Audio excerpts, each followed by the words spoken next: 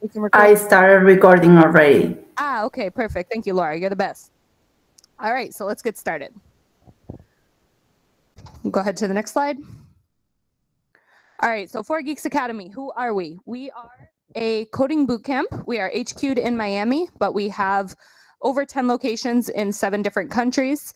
We have graduated over 4,500 students. 85% of those students are landing jobs within the first 90 days on average after graduation. We have partnerships already established with major industry players, and we have been rated by various platforms as one of the top coding bootcamps in the world.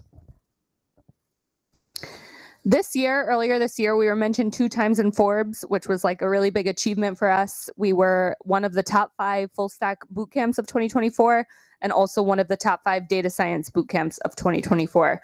So as you guys know, Forbes is like, a legit source, and that was a big achievement for us. We were really happy about that. And then other platforms that have rated us really highly are the Premios Excelencia Educativa. That is like a Spain kind of, I don't want to say similar to Forbes because nothing's similar to Forbes, right? But it's like a big name thing over there in Spain, and they've named us a few times as one of the best coding boot camps. Also Switch Up, one of the 30 top worldwide boot camps. We average 4.9 stars across all platforms, and we are licensed by the U.S. Department of Education. So what our goal here at 4Geeks, or our mission is to reduce what we call the underemployment rate and the unemployment rate. But most of our student body is what we call underemployed. So they're working jobs that are not realizing their full potential. Maybe they're driving Uber, or they're doing DoorDash, or they're working retail jobs or healthcare positions where they're working long hours, late nights, and not getting the pay that they want. What we do, we teach you how to code, we teach you how to build apps, we teach you how to become a software developer. And then within 90 days, we, with our career support team, which I'm going to talk about soon, place you in jobs, see on average a 22% salary increase and better hours, better benefits, and better work-life balance than you had before joining the program. And as I said before, 85, 86% of our students are landing that job within an average of 90 days. So the 2 main platforms that we have at 4Geeks that help you to achieve this are GeekPal and GeekForce. So what are they? GeekPal is our mentorships. You're never alone here at 4Geeks. You have unlimited access to one-on-one mentorships, group mentoring sessions that happen 3 times a week, and a Slack community. Our Slack community right now has close to 5,000 people, I think. So there's a bunch of developers helping developers who can help you with questions that you have late at night, who can support you through your journey, and who can just be connections for you as you navigate this new stage of your career and your life. And then we have GeekForce, which is our career support track. So just like you have unlimited coding mentorship, you also have unlimited career support mentorship. So we help you with your LinkedIn, your GitHub, your resume, of course, everything you need to be ready to apply for jobs, to follow up with those jobs, and then to eventually land your first job in tech. You can see here just 4 examples of students who have recently graduated, who have landed jobs through GeekForce. This is like I guess the saying is like a drop in the ocean, right? Like this is such a small preview of, what's happening every week. I think we tried to do a statistic of how many students on average are landing jobs per week, and it was like an average of between 6 and 7. It came to like 6.4, 6.5 students per week that land jobs after completing the program. And the students who do land jobs the fastest and the better jobs are the ones that are committed, are the ones that are going through the GeekForce process. Well, were first committed during the program, completed their project, great attendance, had a killer final project, Geek Talk was on point. Then they went into GeekForce. Then they showed up to all their appointments. They had their resume ready. They're going to networking events. They're meeting people. And those are the students who land jobs quicker and with better benefits. I guess we'll go to the next slide. Okay, 400 plus companies that hire our students. You have your bigger name companies here at the top. You have like Ultimate Software, Twilio, Facebook, National Geographic, Uber, eBay, Microsoft. Those are like the eye catchers, right?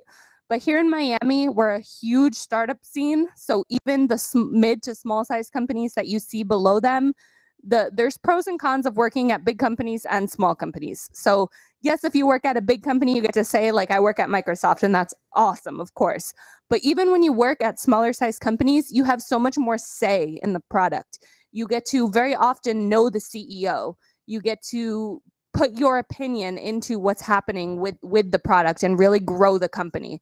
So Miami, there's startups everywhere. They have events for venture capitalists to invest in startups, very similar to like the TV show Shark Tank, if you've ever seen that TV show.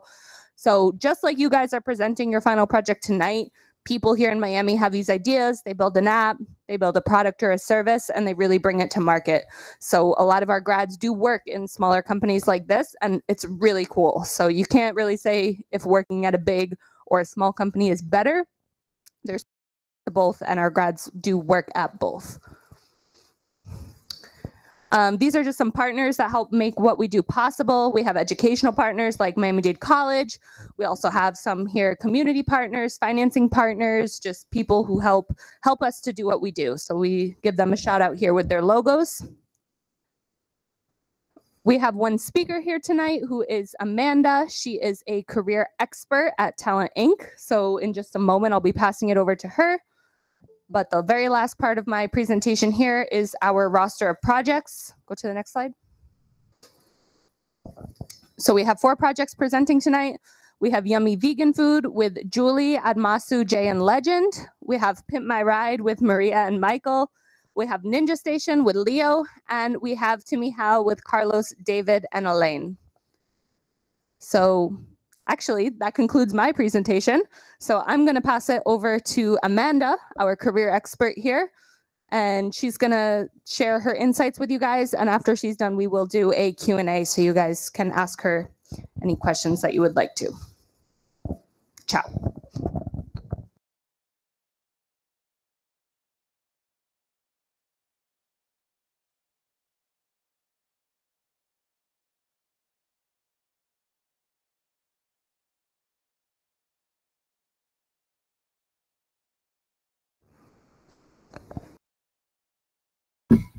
All right, can everyone see that?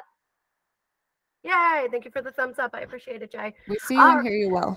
Excellent, thank you. Oh, I love all the, do you know how many times I do these and nobody uses the emoji to put the thumbs up? Thank you all. That makes me feel so happy. All right, without further ado, as Alyssa mentioned, my name is Amanda Augustine. I'm a certified professional career coach and resume writer. I have been geeking out on the job search scene for nearly 20 years at this point. And I'm currently based out of New York. I represent Talent Inc.'s family of brands. So we have a ton of them, including Career.io, which is our newest and greatest, which is really this platform that combines both human-powered services as well as AI-powered tools to basically help individuals with every stage of their, not just their job search, but their career journey. And that's really the goal of the organization, and particularly of this tool, is that we want to be the lifelong companion, whether you're looking for a new job, you want to excel in your current role, or you want to make a change. So such a good fit with 4Geeks, I have to say. I love this. If you've not seen this before, this is how I break up the job search process, and then I throw Thrive at the end as your work management or your professional development section, because I think it's a really nice, digestible way to break down the job search process so it doesn't feel so overwhelming. Because let's be honest, looking for a job kind of sucks. No one ever says, I love looking for work. I always also say that when you become a job seeker, you automatically become a marketer. And for anybody who has any type of background or sales or marketing, or knows someone who does, this prep, search, close phase would actually look very familiar to a marketing or sales funnel. You're identifying your target audience, which is the type of role you want and the type of company you want to work for.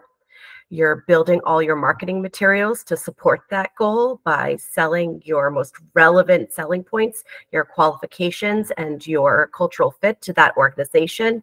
You are pursuing leads through applications, your network, and 4Geeks has an amazing network, so definitely utilize it, as well as recruiters, and then you're closing the deal.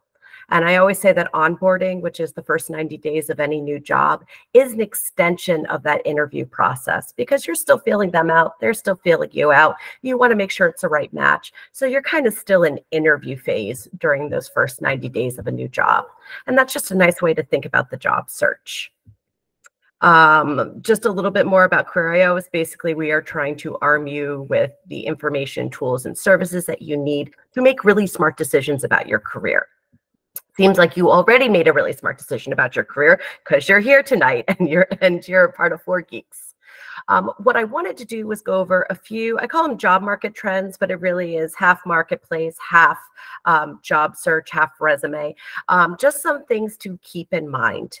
Now, the job search, the resume, there are some points that tend to remain somewhat similar in terms of their goals, but how we approach them and handle them as technology advances and things change in the market, they also adapt. So I tried to pick a few things that I thought were really key for this year. I've also written a few articles on this type of stuff for Fast Company. So at the very end of this presentation, I have QR codes to those links. So if you want the details and the backlinks that give you the data and all that kind of fun stuff, you can access it there. So I'm going to quickly go through, because I know you have a lot to do tonight, and I do not want to keep you up too late on a Friday. I want to go through some of these trends with you just so you can keep them in mind. The first being adapting with upskilling. And the stat I read is that the average half-life of skills, so the halfway point before a skill becomes no longer effective, is less than 5 years for most industries.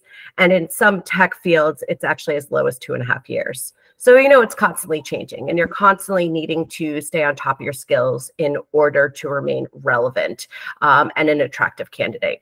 Obviously, I'm going to put it out there and assume y'all are right up there because you're learning new skills right now, and you're in the midst of all the AI technology and data science that's going on as well. So, but this is something to keep in mind and something I'd like to emphasize, that as you graduate from this program and move on with your careers, that you always want to continue learning, because while this is a great step, there's always new things to learn. You know how fast technology is changing. So when you are with an employer, no matter what size that company is, look for those opportunities, whether it's mentorship, professional development opportunities, whether they offer courses or credits or certain stipends towards continued education. They're going to send you to a conference. Take advantage of them as much as you can, because you can not only channel that all back into the job you're doing today or at that time, but it's also going to be really great resume fodder for moving forward. So something to keep in mind there.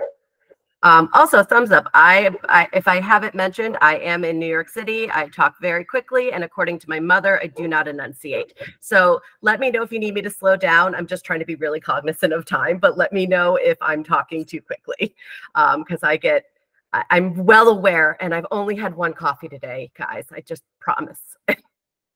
All right. The second is emphasis on soft skills. And I think this is really interesting, particularly even in the tech field. We're seeing this, that companies seem more willing to upskill and reskill their employees, which is great news. It means it's going to help you keep up with your skills once you join an organization. But they're prioritizing candidates who present with the right combination of soft skills to also complement their teams, because it's a whole lot easier to teach someone how to use a new platform or program. It's a lot harder to teach them to be empathetic or to be a better collaborator. So that's something to keep in mind, is that when you're thinking of course, they're all going to freak out right now. Did I mention I have 3 golden retrievers? Think about what soft skills do you have that tend to be a strength for you. The ones listed on this slide were actually from a survey we did about a year ago, when we asked employers and hiring professionals which soft skills have taken on greater importance in the last 5 years. And this was the list of them. It makes sense given what we've all gone through in the last 5+ years, but this has continued and has only grown in importance because people want strong team players who can collaborate, who have conflict resolution skills, all that fun. So yes, you can list those among your skills in your resume or weave them into the professional summary at the top of your resume. But I also want you to think about when you were working on your projects for this boot camp, when you've worked other jobs, where have you leveraged these skills to add value to an organization, whether it was to handle an angry customer, to help resolve a bad issue, anything like that. If you can provide an example that offers proof of those skills, all the better. We talk about this all the time. When it comes to your resume, the key is show, don't tell. Sure, you can say you're a great coder, but then prove it to me somewhere else on your resume. Whatever you're going to state you possess, great, but now I want proof of it in some way, shape, or form, whether it's a case study, whether it's a statistic, something you can weave into that resume. So keep that in mind, because that goes with soft skills as well as all of your hard tech skills. I kind of laughed putting this in here because I knew this group's gonna be like, yeah, no kidding, Amanda. We're quite aware of AI at this point. Yeah, it's impacted practically every part of our lives at this point. The job search and the recruitment world are no different. We're seeing recruiters and hiring professionals leveraging this technology, and we're also seeing job seekers use it. So I'm focusing a little bit more on the job seeker side. A couple things I want to keep in mind. Gen AI, ChatGPT, those sorts of things. While they're great for helping you get a starting off point on a resume and things of that nature, I also like to point out the prompts you can write to help you with very different parts of your job search. Because I think a lot of people are trying to use it to tweak their resumes and cover letters and that sort of thing. But I actually like it for these types of things because it's really helpful in helping you gather your thoughts or brainstorm. Just you remember, keep in mind, it's only collected data up to a certain point. It's so important to make sure that you add the add-on that says, you know, if you don't know this answer, say you don't know. Or if you don't have this data, say you don't have it, so that you know if that information is accurate.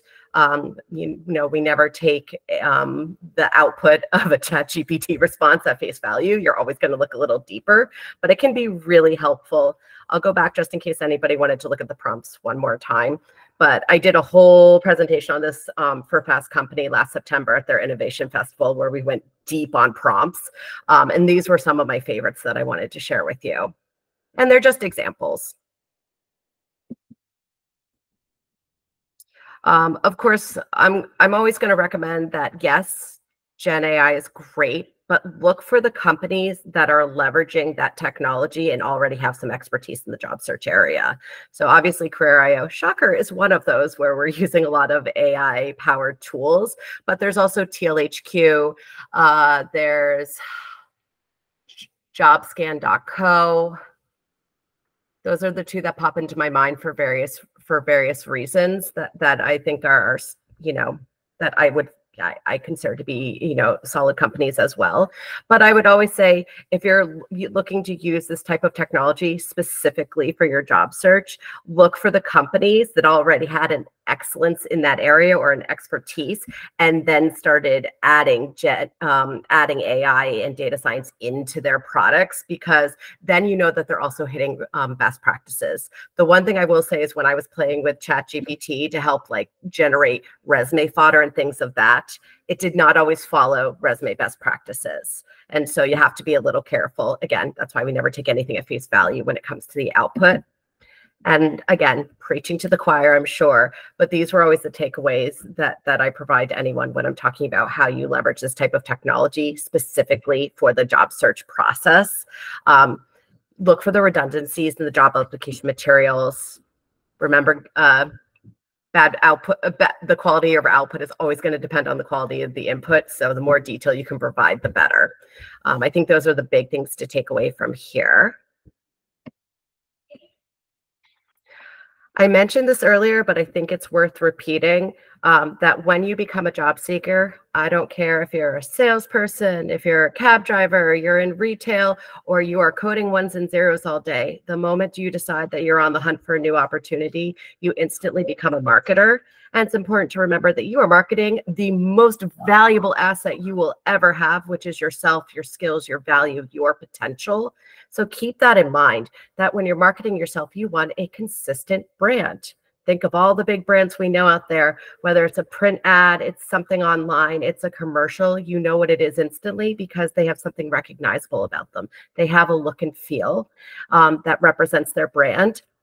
You want to take that same concept and apply it to your job search, to your professional reputation. If I look at your resume and I look at your LinkedIn profile and I meet you in person, am I going to feel catfished, or does it feel like there's a consistent story being told? That's something to keep in mind. How am I telling my story when it comes to my work history and my qualifications and my current job goal? And you want to make sure all those things are consistent because people are Googling your name when they receive your resume. They are going to talk to your references. They're going to talk to the person who referred you. So keep that in mind. We did a study a few years ago where we were comparing DIY resumes, self-written resumes to professionally written resumes. And shocker, when we put them through all these different tests with all these different recruiters, the professionally written resumes came out on top. But we were trying to figure out why. What about them makes them so much more effective when it came to wooing a prospective employer? And we broke it down to these 3 key goals. So these are the 3 things you want to think about when you're looking at your resume, and think about it. This also translates into your LinkedIn profile. You know, it's not just a narrative. It's just not a timeline of everything you've done or could have done or will do. It's not just a transcript of your education. It's a story. Are you telling a compelling career narrative that explains how all these different experiences have led you to this type of job with this set of skills? So keep that in mind. When you look at your resume, when every piece of information you're looking at, think about how it compares to your goal. How is it supporting your goal? We're not creating blanks on your resume. We're not going to delete information, work experiences if they're not relevant, but we may trim down what we say about them or change how we present them to best support our goals. Striking the visual balance. I always say if content's king, then the design is queen. It's just as important how you present the information as the actual information that you present. So keep that in mind. You don't ever want something that feels like an eye chart. If your eyes start to blur in the slightest, it means it's not working. So there is this concept of having a lot of white space, consistent formatting throughout. If you printed your resume, handed it to someone who knows nothing about you, and gave it to them for 30 seconds and took it away and asked them, what kind of job am I targeting and why am I qualified for it? If they go, it means you probably need to work on the format as well as the content of your resume. So keep that in mind. And demonstrating your value. We already talked about that, but the idea of offering proof of your qualifications. Show, don't just tell.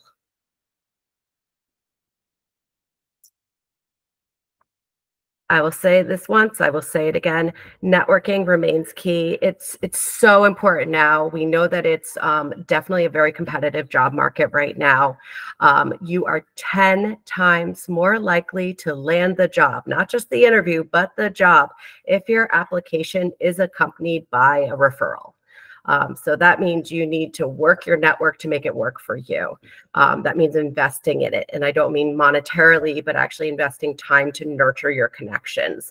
I hear you have one-on-one mentors, you have groups, you have this great group of people that you work with now.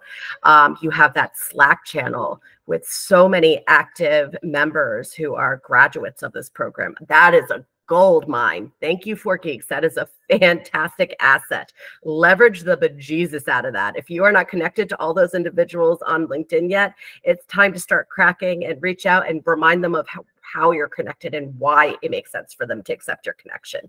Because it is so much easier to land that job when you submit that app. Well, actually, before you submit the application, you talk to somebody and say, hey, I see that you work there. I saw an open position. I'm interested in applying. Tell me, what's the good, the bad, and the ugly of working there? Do you like it? How do you find it? What, give me all the information. It's going to help you understand if it's the right opportunity for you, but it's also going to help you get information so that should I be emphasizing something more on my resume or cover letter because this company really cares about that? Or is there a certain skill that I might need to build up because my connection already told me that that's really important to them. And so I need to show that I'm making excuse me, making moves to fill that gap. Also, you're hoping that individual will say, wow, give me your resume, I'll pass it along. You're still going to apply through the system because most times they need you in their system, but you're also going to bypass that system by having that individual say, hey, I know this person, they graduated from the same program as me, it's a standout program, this person would be worth taking a look at. You are much more likely to get over that big hurdle.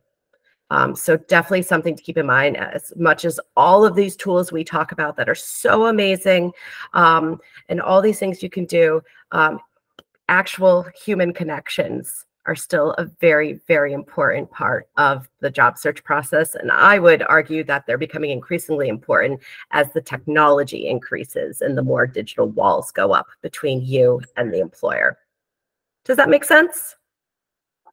Okay. I slammed through that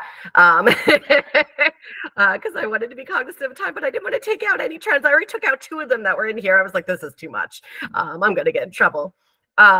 These QR codes, they're both for different articles that just go into greater detail on resume trends in 2024 and job search trends in 2024. So if you want more detail and background and or actual instruction or backlinks to further information, those will help you out. I am on LinkedIn as well. You can find me. And I don't know, Alyssa, if I have time for Q&A. You tell me. Sure, for sure. You have time for Q&A. If anybody has any questions, feel free to just interject and ask, or you can also post them in the chat. But yes, we can open for Q&A with Amanda.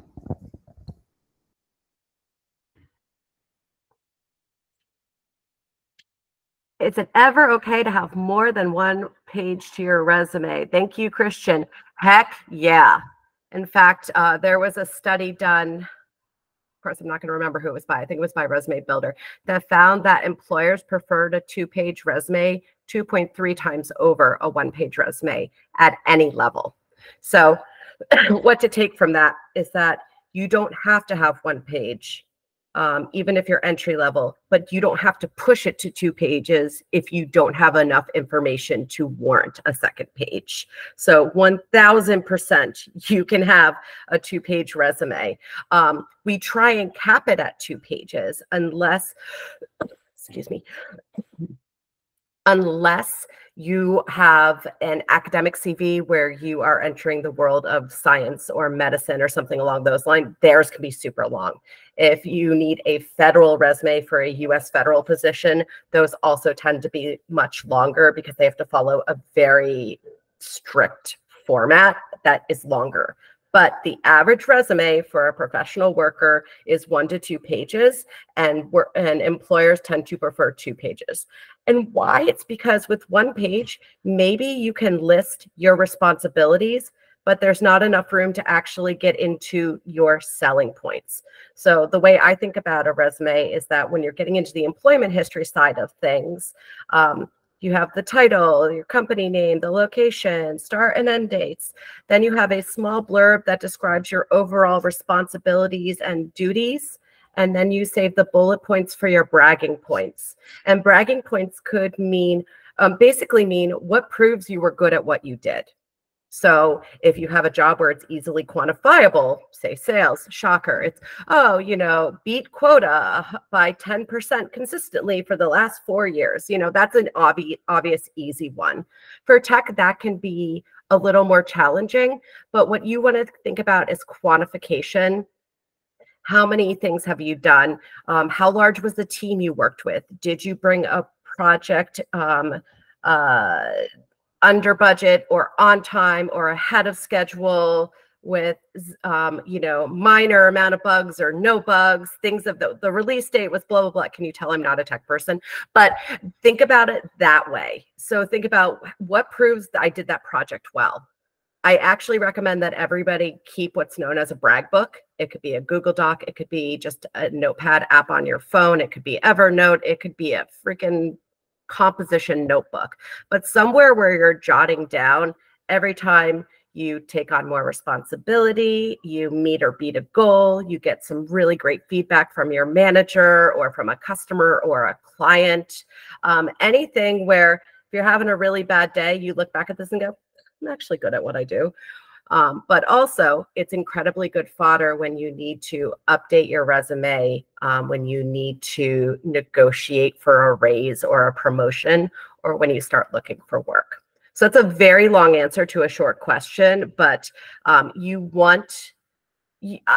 would recommend 2 pages as long as you have enough information to warrant it. This is not where we're going, Courier New double space to hit the page count for, an English project that you had to do.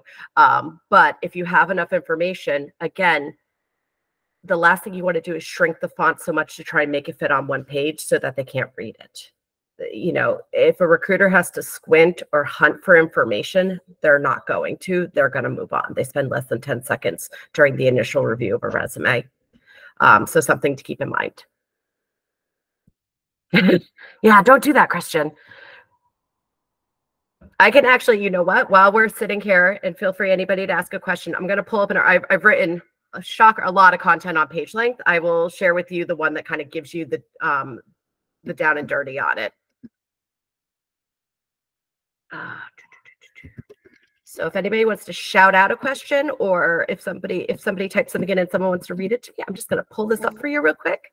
There's one more in the chat that says, do employers find humor and personality in a resume unprofessional? That is such a great question. I absolutely love that. Actually, we did a study maybe 2 years ago now where we asked employers if they wished they could learn more about a person's personality before they got to the interview phase with a candidate. And the majority said yes. They would like to have a better sense of your personality. However, I always recommend following the same rules that my girlfriends and I used to follow when we were dating. On your first date, be yourself, but be 80% of yourself. I don't mean lie, I mean tone it down. So that's the same kind of thing you want to keep in mind when you're writing your cover letter and your resume. The resume is still kind of a cut and dry document. You can't insert a ton of personality into it, except for maybe that professional or executive summary at the top. That's where you can get a little bit more creative. But there are other ways to kind of imbue your personality. The cover letter, which incidentally, employers have said they actually care more about now than they did before the pandemic, because interviews are less likely to take place in person. They're less likely to meet you in person. Hey, you can start a job with never meeting a person in real life. And so they're looking for opportunities to basically create connections and get to know you better. So the cover letter has become one of the spots, if it's a good one. So if you're using it to tell a story, to highlight an anecdote that highlights a certain skill set you have that's very relevant to the role, that's a great way. The summary on your LinkedIn profile is a great place to talk in first person about what you're passionate about and why are you pursuing the work you're doing today. That's a great place. You tone it down a little more in the resume itself. So yeah, no knock jokes. Save those for the interview. Maybe feel out your interviewer before you start. But one thing I would say is definitely when you are looking at different opportunities, and I know there's so many companies that work with 4 Geeks, talk to people, talk to graduates who've worked in that company and get a sense of what is that culture like. And that also has to do with the humor. Are they super dry? Do they like to hang out together? What's the vibe there? Even if everyone works remotely, what's the vibe working with one another? Because that's going to give you a sense as to whether or not what you want to put into your application is going to be well received. And frankly, if it's going to be a good fit for you. Because if you love to crack jokes all the time and they are so stern and serious and dry, you don't want to work there. That's going to be miserable for you. So you really have to think about, what do you want in a job and what types of companies would you want to work for? And that's going to help you also decide how much of my personality I can throw out there. And I know you guys are going to continue with this presentation anyway, but I'll go mute and I'll just put all the links into the messaging system afterwards. But I have one on actually how to insert personality into your job application. So that, believe it or not, we've actually written about that. You're very welcome. Anything else that I can help with? Even if it's a long one, and I can find you a resource to share while you guys are doing the rest of your stuff, because I know time's at a premium here.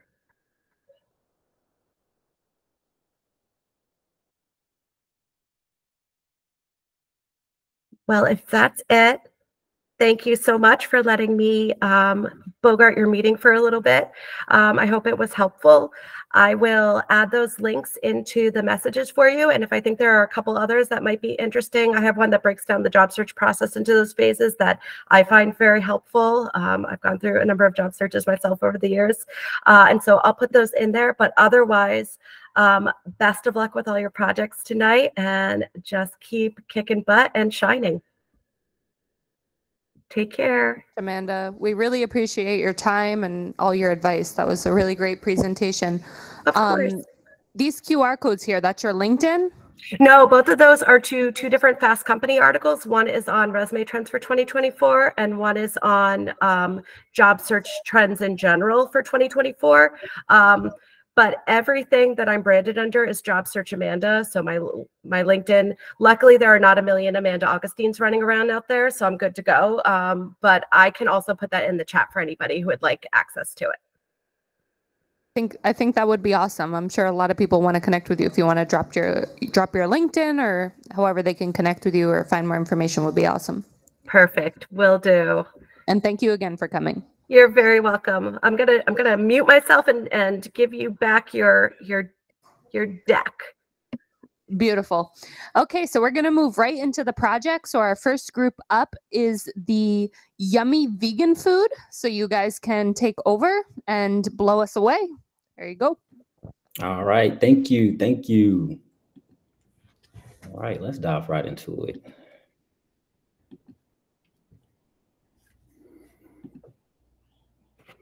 All right, can everybody see my screen?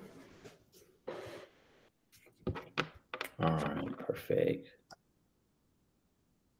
All right, so what we have here, as we stated, yummy vegan food. Our slogan, if it ain't vegan, we leaving. Shout out to my boy Jay for that one. Briefly, table of contents. First thing we're going to do, we're going to meet the team. We're going to talk more about the web app itself, and then we're also going to discuss the functions that we've applied to the web app as well.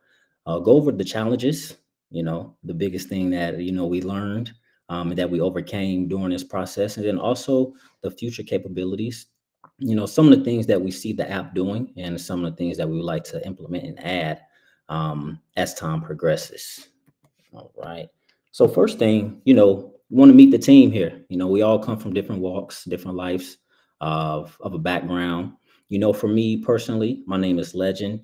I have no type of background in, software development, no coding or anything, but I just love the problem solving and the technical aspect of going from concept to creation.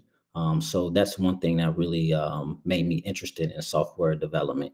What about you, Miss Julie? Hi, my name is Julie, and I would say I'm, I'm a musician and I'm a restaurant manager. So I have no technical background. I did a little bit of audio engineering, but not coding or anything like that. But what really got me into full stack, or at least the idea of it, was that I could be creative, but also have the technical aspect of it. So it reminded me of, music for me. So, yeah, I'm just kind of excited to get into the full stack development world and just software development in general. So my name is Jay. I'm married with 5 kids. I'm a radiologic technologist. I do x-rays at the local hospital. I don't really have much of a background in technology either. So I just kind of wanted to do something that would enable me to have more of a hybrid lifestyle, work from home. I definitely like tech. So this is definitely a fun adventure for me. The problem solving, like Legend mentioned, the concept of creation, the ability to think something up and realize that you can actually create it. So that's, definitely a fun aspect of it. And I'm excited and looking forward into the next few steps of my journey. Okay. Okay, my name is Almasu. I'm originally from Ethiopia. I live in Maryland. So I have a little bit background on the software side, but my experience is all in the hardware side. I use YouTube and Udemy to do some website. I just like copy paste, and I jump from place to place. So I joined the 4Geek Academy to make everything is on the right track. Hopefully, I'll get everything what I'm looking. So I'm past to legend. All right, perfect. And we do have our fifth member up here. He wasn't able to make it today. Chat GPT was also a huge success in helping us get through this. Always being there for us at the end of the day when we had some crazy questions and trying to figure out what was going on. Also our mentors. Yes, the mentors too as well. Especially Nancy and Ernesto. I feel like they spent a lot of time with us just in our group within itself after we were going through certain things. So huge shout out to them and thank you for everything. And So Valerie and Brittany for us too. Thank you. Perfect. All right. So let's dive into it. Introducing yummy vegan food. Like we said, if it ain't vegan, we leaving. And the reason for this app, what we wanted to essentially bring to the table and offers is a multi-functional tool, that's offering features such as comprehensive recipes, a recipe database where they can get on this website, and essentially they may not be interested in restaurants, but they do want to create something at home. We create that flexibility. Also, the restaurant locator, not only locally, but internationally too as well. And Jay will really discuss and dive more into that. And at the end of the day, this is all aimed at facilitating and enhancing the vegan lifestyle. I think we're in a time and an era where a lot of people are very conscious of what they are, putting in our bodies. And I think this was a great tool for us to utilize. And then we also recognize some of the challenges that anybody who is a vegan that they face, as we stated, just suitable recipes, quality restaurants. We feel that is a big thing. Going somewhere where it's not cross-contamination going on. You have restaurants that may have vegan dishes, but no telling how it's being prepared in the back. So we want us to be mindful of that too as well. And then like we stated, we recognize the growing interest in veganism and the potential market demand for that too as well. So not only for food, but just different products and services, too as well. So we're getting ready to dive in. Right after this, Julie's going to pull up the page. We're going to walk through it. So, some of the things that we're going to be discussing mainly is just to log in and sign out, being able to register, forgetting a password, being able to get that email sent to you so you can create a new one. As we stated before, being able to locate restaurants near you locally and internationally. So if you're driving down the street, you can find something. If you're taking a flight somewhere, you're able to locate some restaurants. And then also looking at your favorites, once you get in there and you do find a restaurant that you like, how you're able to save it and also delete it too. And then also we're going to touch on the recipes and how you will have access to them. All right, Julie, I'm going to unshare and you are up. Sounds good. All right. We were able to get our website deployed. So anyone with this link can go ahead and see our webpage. It is almost mobile ready, but right now just computer ready for our website. So let's just have that load.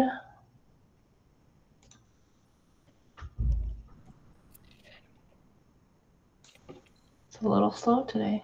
Okay. This is our home page, but Admasu is going to start with the portion that he worked on. All right, over here, contact us and log in. So you tell me where to go, Admasu.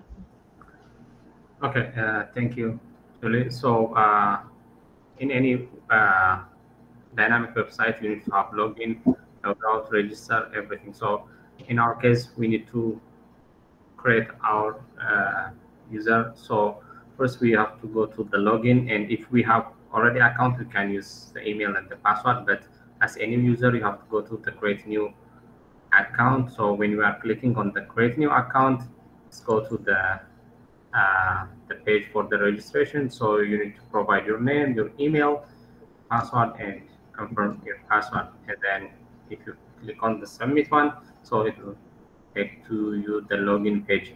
But if you have already the account, if you click on the already have account, then it will take you. Okay, so let's put the email and the password. Sorry, it's actually working really slow right now. Not quite sure why.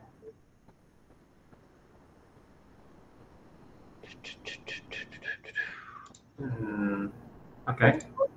1 second. Oh, okay. Technical troubles. Sorry, guys.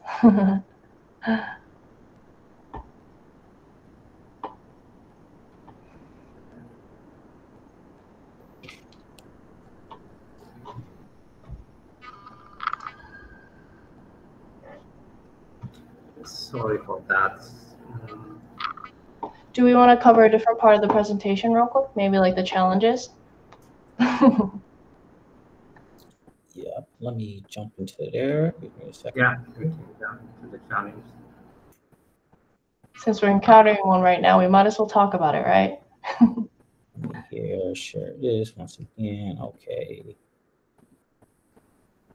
All right. So as she's getting that together, of course, you know, as we're facing now, you know, there's always going to be some challenges. There's going to be some bugs.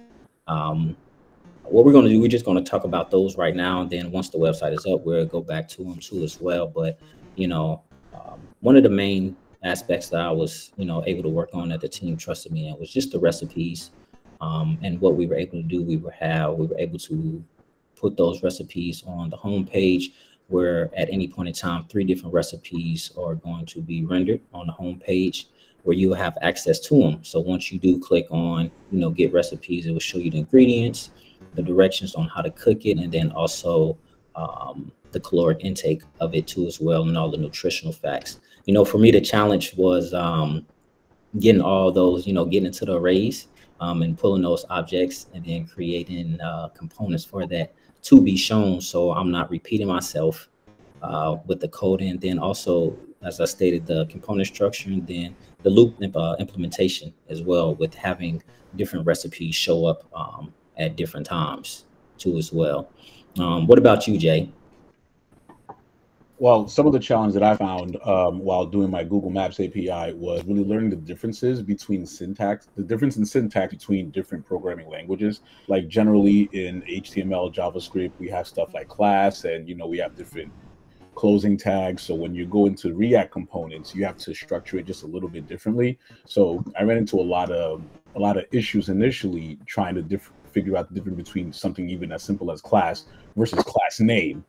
You know what I mean? And also just incorporating and using different APIs. You know, I had a couple of issues when I was rendering the Google Maps API. I had to also enable the Places API, so that way we were able to have different functionalities. And those are just some challenges that I had, but I also had a lot of growth. I had a lot of learning because there's a lot of things happening in the back end of something even as small as that you didn't even realize. You know, it's almost like seeing behind the curtain. You know what I mean? You know, in like the Wizard of Oz, when you go behind the curtain and you see the witch operating the different machinery and stuff like that, it's almost like, so this is how these things are done. So those are just a couple of examples of things that I ran into. All right, perfect. What about you, Adam? So could you kind of share with us some of the challenges that you face? Sure. Yeah. So while I'm working on the authentication, I have faced a lot of issues. The major issues was getting used to collaborative coding work with the environment, because when you are doing the authentication, you have to go to the confirmation, and also your password must be secret, and no one can access your password. And also it must send you an email when you forget your the password. So these are the challenges I face, and also exploring the functionality of the terminal and code editor tools. So while I'm working on the code space, I face these challenges. So if Julie, you're ready, and Yeah. yeah. Yeah, talking about bugs and issues. Yeah. A lot of it, I guess, for me was, doing things for the first time, addressing whether it's coding or, these are the first time that we're seeing the issues. So figuring out, well, where do we go and look for? Is it, Stack Overflow? Well, of course, ChatGPT. We use that less and less, I promise later. And then going to our mentors and teachers. And teachers' assistants for help, of course. But yeah, those are some of the challenges. We all face them in different ways and to different intensities. So going back to the website, and it was working, of course, right? It was just being slow. So going back to the registration page. All right, Amasu, I will be your hands. Okay. So if it already exists, it will tell Nice. you that. If you wanted to do a new one, which let's Can you try. share your screen? Oh, I thought I was sharing my screen. I am so No, sorry. you do. Okay. Wait, stop screen sharing. Now you do. Now you do. Okay. Can you guys see? Yes. Perfect. All right. So, as any user, you need to have the name, the email, the password, and the information. Password, if the email is already exists, as you see, it tells you to use a different email. So the pop-up message is like, thank you for your sign up. You have successfully registered under the Yummy Vegan Restaurant. So to log in, you need to come here and then use your email and the password. Welcome to Yummy. Okay, in here, as you see, it's like as any website or any web application, you have to have the login and the logout. So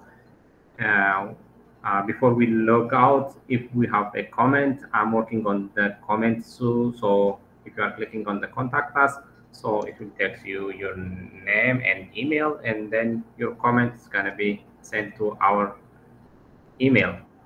When you are submitting this, it will show you the thank you message, and on our email, we'll see the comment. So if you are refreshing on this one, we'll see the last comment from test.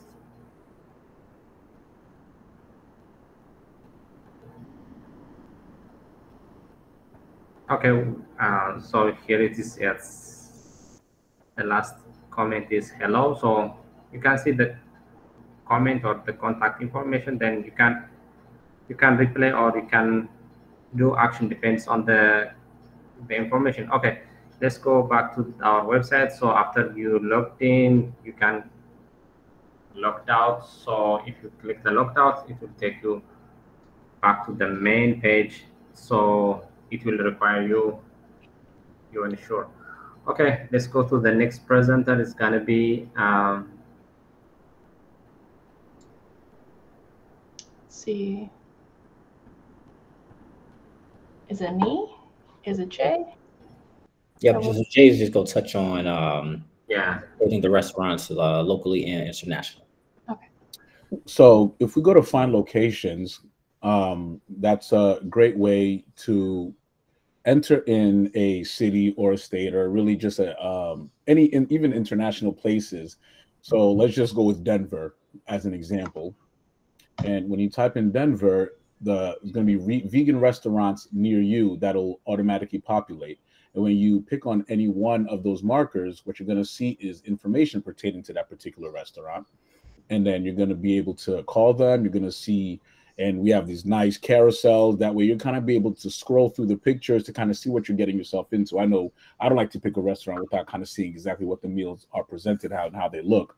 So you're able to click on certain links to go to the website. You see the price range, the ratings, which are always important.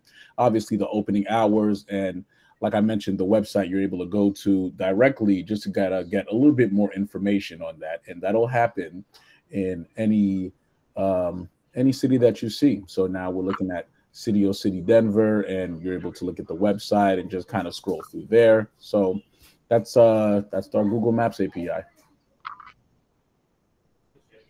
Yeah, if it wanted to load, it'll show you that we have the website here.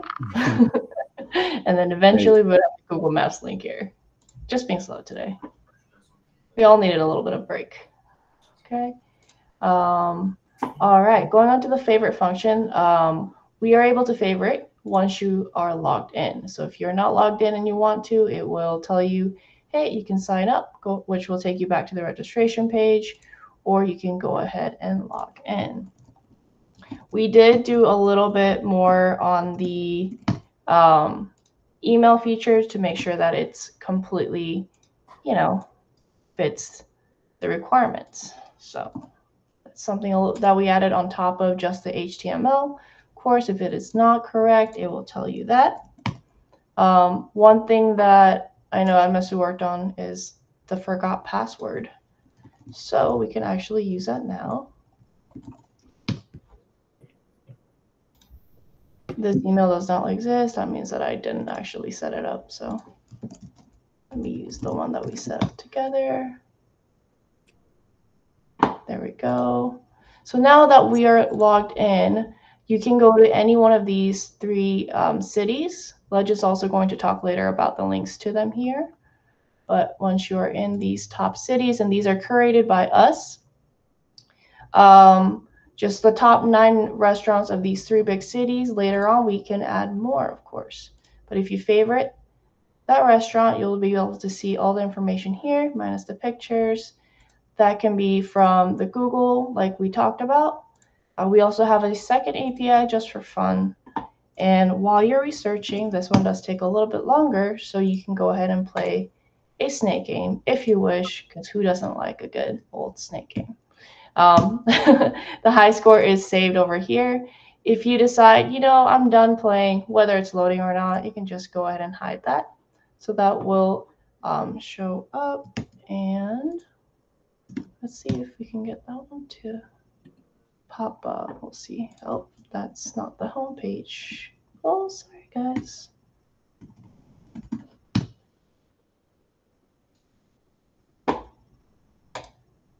Anyway, so when we go to the favorites of that user, we'll be able to see all your favorites here. You can go ahead and delete them from your favorites here. Or if, let's see, that's from California. Or if you're on this card, you can go ahead and unclick to unfavorite them as well. And I'll let Legend go ahead and talk about this beautiful homepage that he made. All right. So, yeah. So if we scroll up to recipes that we have there, you're able to have access to them, get recipes. So as soon as you click on get recipes, it's going to take you to our page here. Of course, give you the name of the recipe too as well, with a beautiful picture, description. And as we stated before, the ingredients, the instructions on how to cook it, and then also the nutritional facts that also comes along with it as well. And, as we were creating this, we were also looking at, what are some things that we could, add to as well. And some of the things that we wanted to do was, number one, just share feedback on recipes. So, if you are taking that time to create this recipe, you can leave that on a website too as well. And then also creating a community where you can post and engage with, other members. We understand that you're not always running to somebody who is a vegan.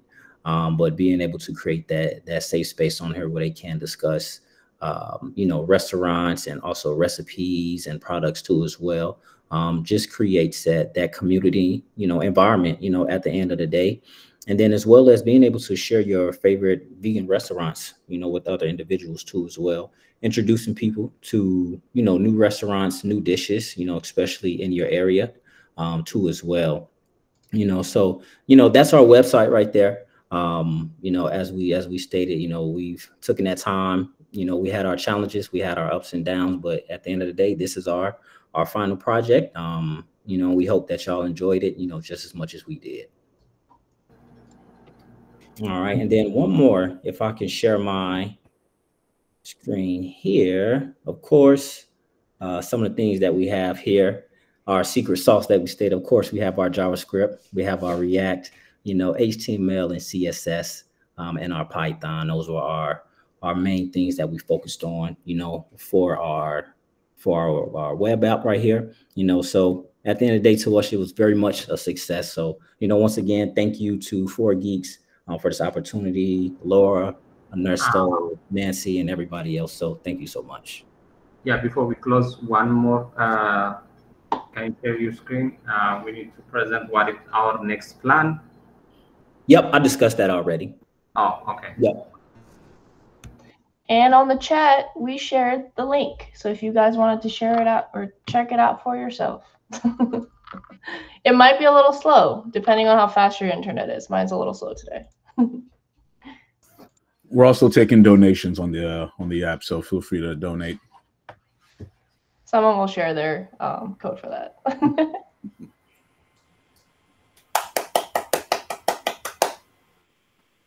Guys, anybody have any questions or comments for this group?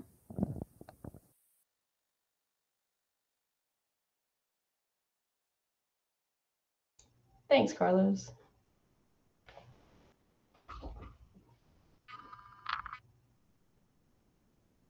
Nice.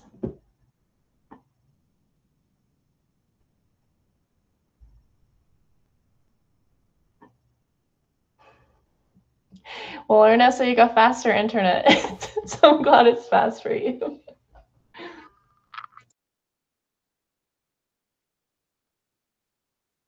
Oh, keep in mind it is not phone ready yet, just on websites. Sorry, guys, I was having some audio issues here. If you have any questions, you can either ask out loud or you can post them in the chat. Any questions, comments?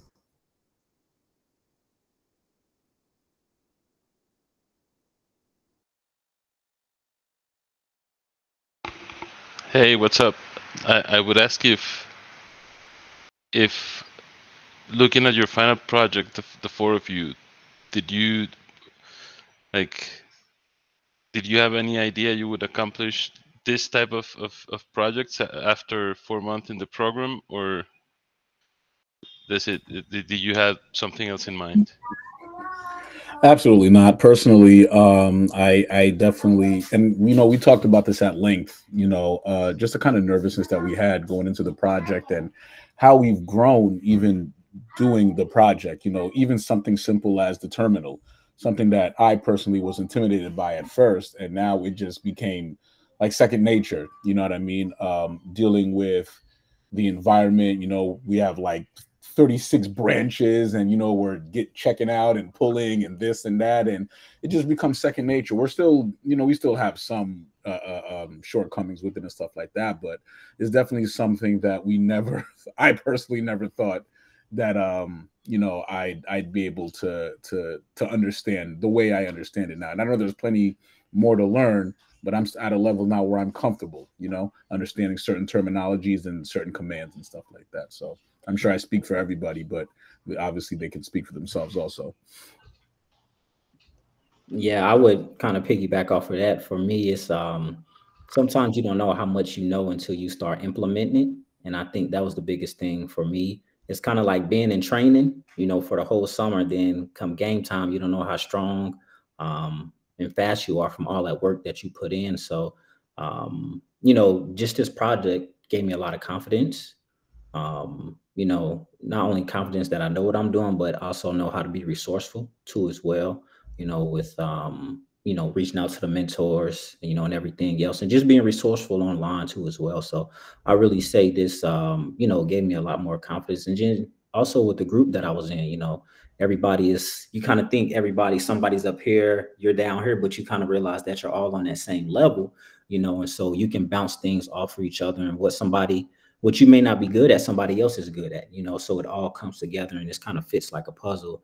And then, you have something like this, for me, they were like, Legend, we think you should do the homepage. And I was like, oh, I don't know about that. Like, maybe you should do it and I'll help you out. But, they definitely have faith in me. And so I definitely appreciate that. But like I said, it really gave me a lot of confidence to really be able to execute some of the things that we've learned in class. Yeah, just being able to kind of put together everything that we've learned while doing these little mini projects in class and trying to put that together was our main goal of the final project.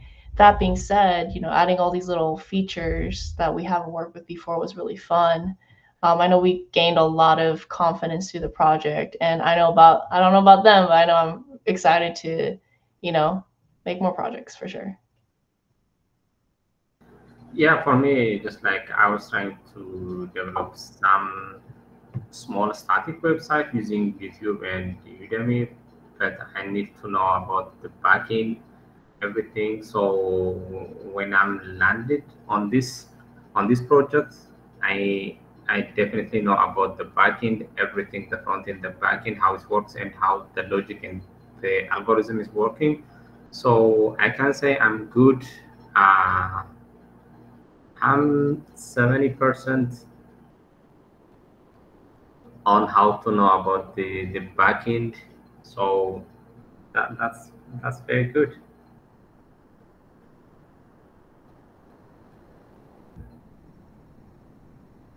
Thank you guys for all your kind words. Very nice job, guys. I really like this group. I like how you guys all have different strengths and different weaknesses, and you all came together from like different walks of life, different backgrounds, and you all made it work. You made a really nice app. I like this group. I like your project. That's why I put you guys first. Thank you very much. Very nice job.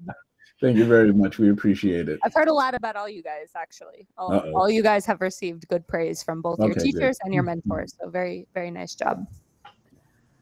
All right, we're going to move into project number 2, which as a little bit of a anticlimax, instead of having 4 people, they did it with just 2 people. They made it happen. We have Maria and Michael with Pimp My Ride, and Maria's here on campus. Awesome. Hello. How are you? And here we go. Hi, everyone. Can you hear me? Nice to see you all.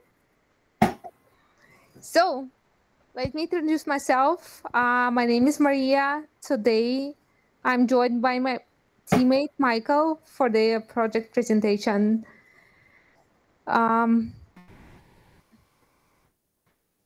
It's nice to finally meet people here that were behind the screen during the online bootcamp. First of all, I wanted to say thank you to Forgis Academy for having us here and giving us this opportunity. So let's get started. Me and Michael are super excited to share with you Pimp My Ride web application. This is a car repair status tracking application where customers, people like you and me, can easily check their vehicle repair status in real time in a few clicks and get the estimate completion date. Shortly, we'll give you a project overview and its features and our roles on it. A few words about our team. A little bit about myself. I'm originally, as I said before, my name is Maria. I'm originally from Russia, and my current occupation is a realtor. I don't know, one day it hit me, I can do better. I can learn something like different and new. So here I was applying for coding bootcamp without any coding experience. Michael. Hi, thanks Maria for the introduction. I'm Michael Marishada. I'm currently a handyman and property manager, and I'm excited to move into a career in software development. I joined Forgis Academy to streamline and guide my career change. I was really looking for the fastest way to program and become a software developer. so I joined a boot camp. I have to say, I really do love the program, and especially with the support the 4Geeks Academy provides, I'm super excited to now call myself a full stack developer. All right, sounds good. So now let me tell you how the idea of the project was born. So some time ago, I was renting out my cars on Turo car sharing platform. I believe you guys are aware of it. It's very popular in Miami. So many people experienced, like many car owners experience this like difficulties when renters damage the cars, even though like they can just easily fill up the gas, like premium car with the cheapest gas, and then you like face this whatever mechanical problems, right? So I started to work closely with the small auto repair shops, and I've witnessed firsthand of challenges they face, particularly in managing customer inquiries about their vehicle repair status. So these small businesses actually like they cannot afford this, even receptionists, to handle easy customer inquiries like about the vehicle repair status as well. So we instead of doing the car repairs, they actually doing they could spend hours on the phone answering same questions over and over again. So this inspired us to create a solution, a web app that streamlines and automates this process. It can empower small businesses to deliver exceptional customer service while optimizing their operation efficiently. So let's go to the app and Michael will drive you through. Great. Thank you, Maria. Let me pull that up for you.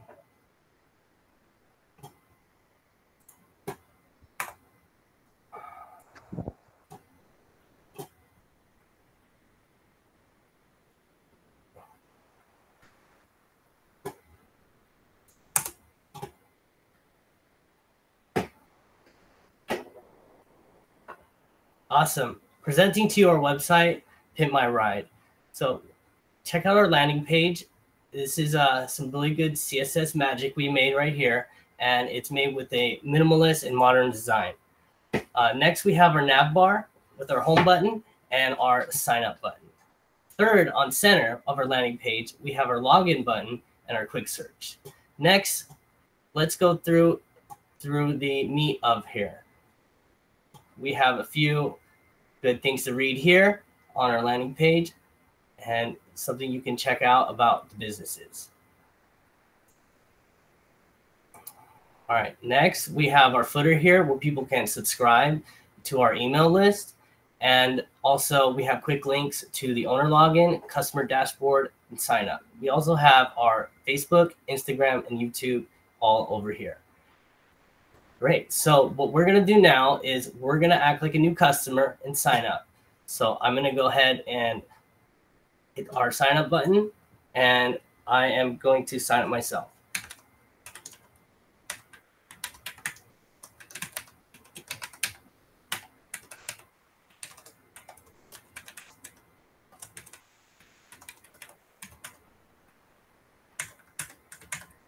Great, guys. And you can always call me if you want to give me a job.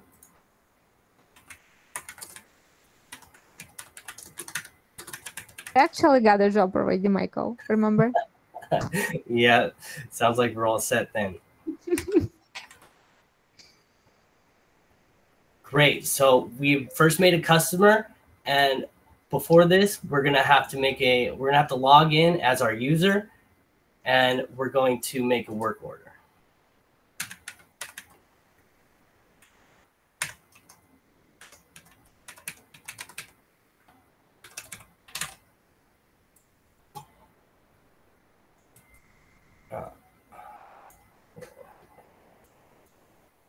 Go. must be spelling something wrong.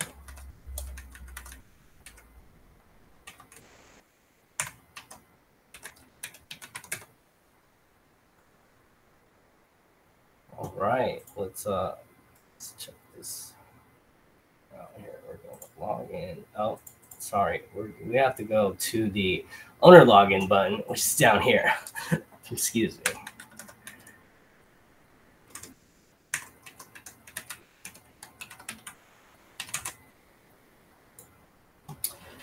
Great, so welcome to our business owner homepage. Here we have our populated customers that are already populated. We can either pick through them and it'll actually populate down here, or we can search. So I'm going to go ahead and put my first name in. If I could spell it right, great. I'm going to put my name in here. We're going to select the make of the car. And as you can see, we already have all the makes and models implemented. We're going to put our year in, our VIN number. And here's our license plate.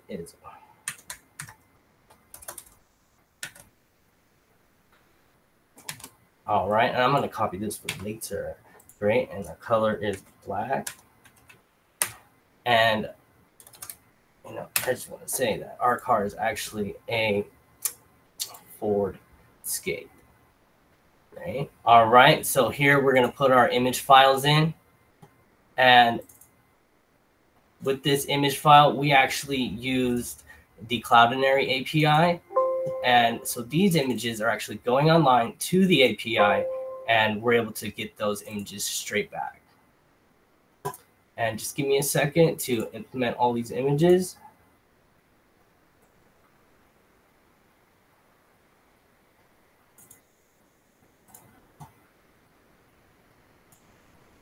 And then as you see, we have a bunch of pictures of the car, and we have a few of the damages. Great, so we're gonna go ahead and leave some comments for our technicians, just so they know. I know it's pretty obvious, but we have damage on the rear right bumper and fender. Great, and we're setting our completion date about 2 weeks ahead. All right, so we have, now we're gonna make our custom progress bar. Since we don't have, this person doesn't have insurance, we're gonna go ahead and skip these few steps, and we're going to pick these rest of the ones. All right, great. So I'm gonna create this work order, and I'm gonna look down into my work order history, and we will find our new work order right here. Awesome. So now that we have all our work orders here from on the owner dashboard, and you can see its current status.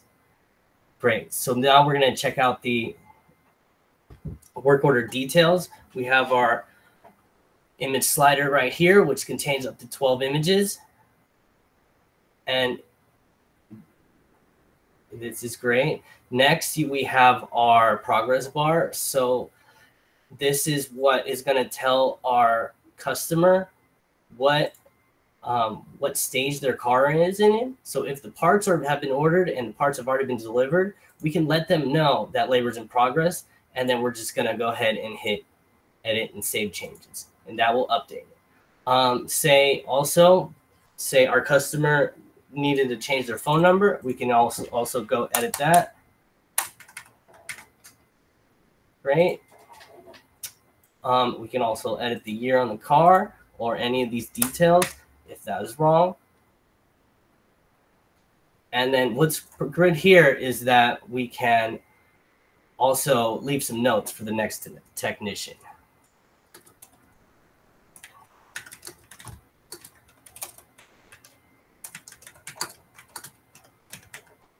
All right, so we're letting everybody know that Kyle has started the work. Great, so from there, we have edited and updated our work order. So now we're going to go ahead and log in as a customer. So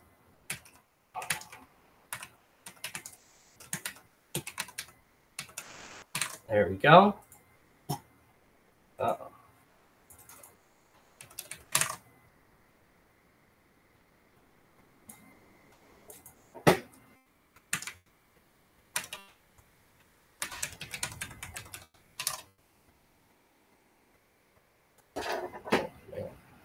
Hey, All Mike, right. make sure to log out as an owner first. Yeah, we can do that. I believe maybe I put a little typo on there.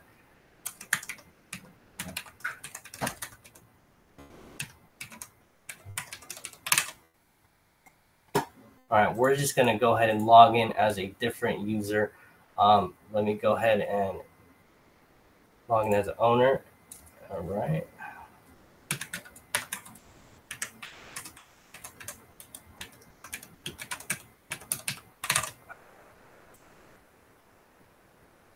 All right, so we'll go ahead and check out Ernesto's here. I'm going to get his email. Great, and then we'll log in. Must have been a typo in the password.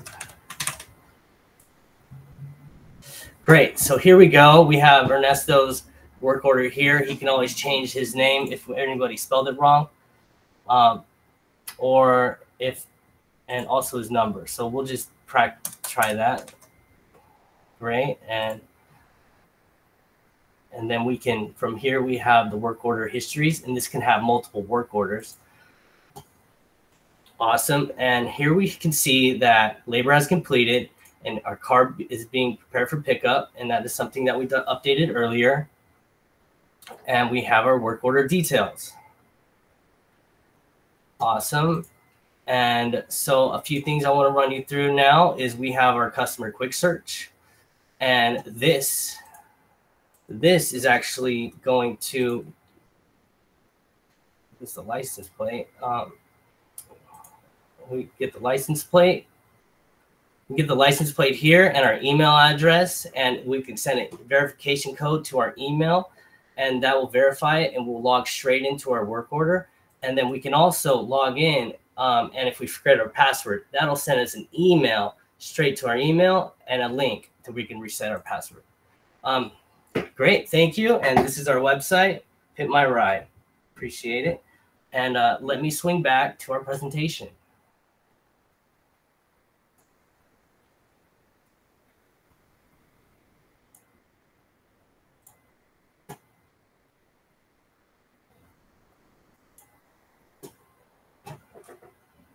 One moment.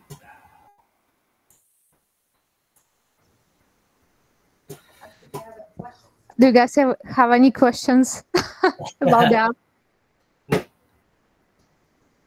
It's all good. Let's keep going. We want to let you know that our front end was made with HTML, CSS, JavaScript, React, and Bootstrap.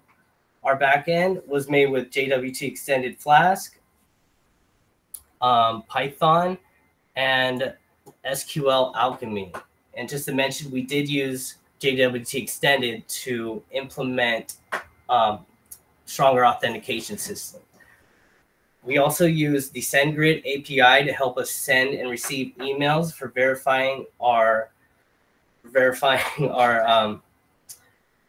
password, as well as verifying for the quick search. And Cloudinary API is what we use to upload photos to the API. And I wanted to say, I really enjoyed working with images with Cloudinary. Not only the application is very awesome, but it actually makes life easy because you're able to edit, resize images. Plus, it makes it easy to host images as well, as it's an API, and you can post and delete photos. Although it did add a good amount of difficulty. Organizational tools we use is GitHub, Google Draw for mapping out views, user projects using user stories, and to map out our database, we use Quick Database Diagrams, aka QuickDB. Other things that we learned on the go, as I mentioned, was the Cloudinary Image API, SendGrid API with email verification codes, and JWT Extended Advanced Verifications, along with using lists and arrays in SQL Alchemy. Maria, I believe you had a few things you wanted to say here.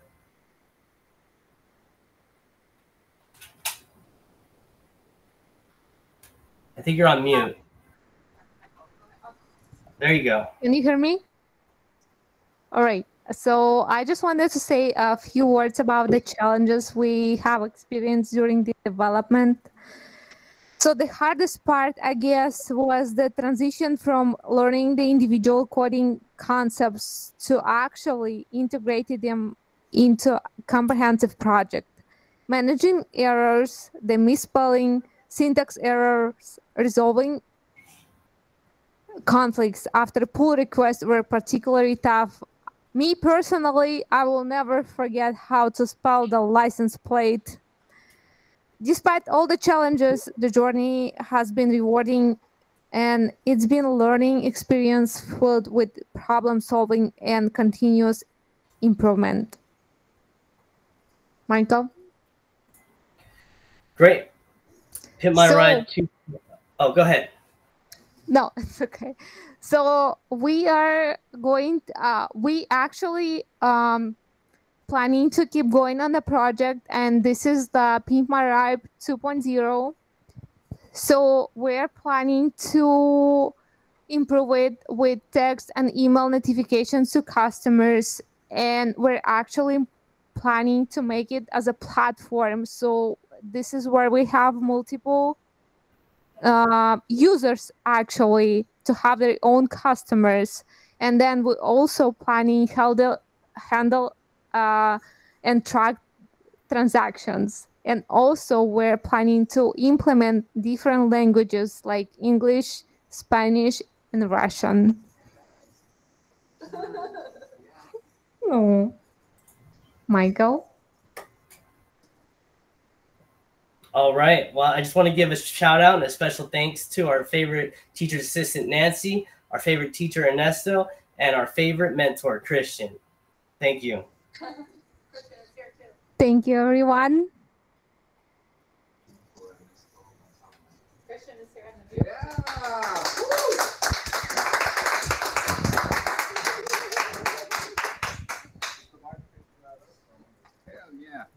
Awesome. All right, I said Christian is here in the meeting too, so he's getting a lot of love. Big shout out to Ernesto Gonzalez, one of the mentors for helping me get the website deployed. Congratulations, you guys rocked it. Shout out to Brittany, Valerie. Lots of love and praise here. Do you guys have any questions or comments for this group? I think Brittany's here too. We appreciate the mentors so much. Mentors are killing it. Yes, Ernesto Ernesto. Gonzalez, Christian Morero, and Brittany Hooker, killing it. Sorry, is there a question? I just wanted to ask Michael about the quick search. Did you manage to, like, did you chose not to show it? Well, what happened is I used a personal email to, Oh, and I have to actually check my email, and all the Right. other emails that were in were dummy data, so I couldn't actually check the email on the Right. spot. okay, So I I get just it. moved on. All right. But it is functioning and working. Yeah, and it's a nice feature. I think that's a nice feature because it Yeah. saves the customer the sign up logging time. Yeah, I must have been nervous and made a little typo on my password. That's okay. Don't worry. Congratulations. Thank you. All right. There's a question in the chat. What was your favorite part to work on?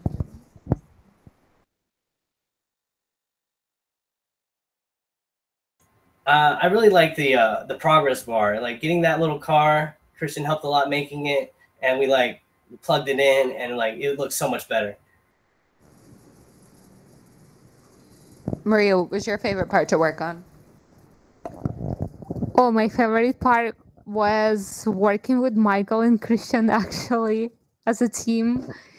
So during this month, we were actually talking. I was waking up, talking to Michael, and then so I was coding in the morning because he is in California, so it's 3 hours difference. So I was coding in the morning, he was watching, and then he was coding in the afternoon, and I was watching. And then we had these mentor sessions with Christian where he was helping us. So that was a interesting experience, and I feel kind of sad. It's kind of over, but it's not over actually because, well, we got a job, Michael, right? So, I mean, not the job, but at least the app to work on. We're still in this like car repair business, so we'll make it through. I promise. We got a project to work on. Yeah, we got a project. So like I'm very proud of us. We grow up during this month, and thanks to Christian, and also I wanted to say thanks to Brittany. She was my like kind of last resort, whatever how you call this in English. So yeah, thank you all. Thanks Ernesto, the mentor. I mean the teacher, not the mentor. Sorry, Ernesto. Thank you so much, Nancy. Thank you so much, guys. I'm very proud of you all. You made it. I'm happy to how you call this, like meet you like in my life or wherever. I wish you luck. Yeah, Maria, I feel the same way. I feel like it's going to be really weird not seeing you and Christian all the time, because I know we join each other's mentor sessions a lot, so we spend a lot of time together. You know, the daily That's hanging why out. you guys are part of 4 Geeks Forever. You can connect with each other via Slack. You can join global mentoring sessions together. You can join your own private Google Meets together. You can keep working on your projects. That's what we aim for here, is for you guys to keep these relationships even after graduation day. Any other questions? You just are getting a lot of praise here. So proud of you guys. It's awesome and rewarding watching the growth and seeing how far you guys have come. Bright futures for all of you here. And a lot of awesome projects. Great job. Proud of you. Hearts, hearts, hearts. I just want to personally just say how awesome I think their project was, because I know how difficult it was working with 4 people. So just the fact that they only did it with 2, I could just imagine you know, the support, the collaborative effort that they, you know, put in with each other, and just that they were able to pull this off. I'm not surprised, but I'm still just wowed. And they did a really, like, I can't wait till my car breaks down so that way I can use their app. So yeah, I think you guys did a wonderful job. Thanks, Jay. You know, but I can't imagine, like, with the problems with branches and, like, you know, pull requests. I can't imagine having 4 members. That seems even harder. So much fun. Well, you know what, and if it wasn't with, you know, the people at 4 Geeks, it probably would have been a little bit more difficult, but we really work well together. We listen to each other. We have fun. You know, we laugh, we joke, we play. But, you know, when it's time to be serious, we're serious. So we had a great team. So you know, that definitely plays a big part in it. Soft skills really are a big part of coding, because when you're, you know, quote unquote, stuck with people for hours upon hours upon hours, it's very easy to be at each other's throats if you don't have a good team. You know what I mean? So that's really what it comes down to.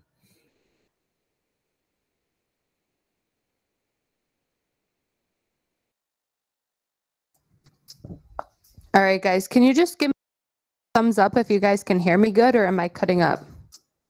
Okay, cool. I have the next group presenting now. I just want to make sure my mic is still not failing me. So we have Leo up next with his Ninja app. He is a solo group here tonight, completed this whole project on his own, which is very awesome. So I am going to pass it to Leo, and you can take over. Okay.